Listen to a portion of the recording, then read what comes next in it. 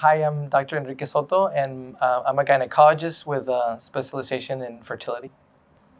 I think a common misconception is that it's maybe something that's rare, that we don't see quite often, or that affects certain patients in particular, but in reality is something that's very common, and anyone can be affected with fertility issues.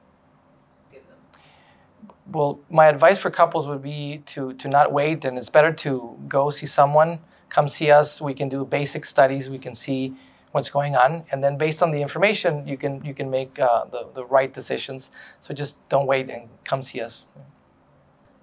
Speechless. I mean, it's just being here with surrounded by the families and the babies and everyone that we've been so lucky to be able to help.